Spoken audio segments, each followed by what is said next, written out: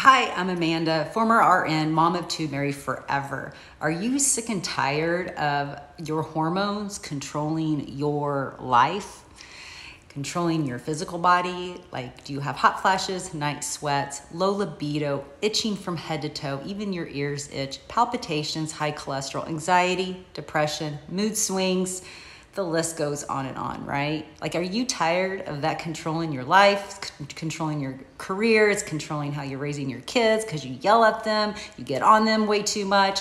Maybe you have problems with the spouse thing, because of it. You're getting into arguments. Low libido doesn't help with that either, right? Like, it's coming in every direction.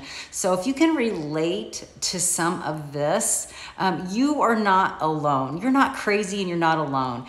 And follow and comment down below if you can relate, because you know what? You don't have to struggle. You don't have to struggle, and you're not alone.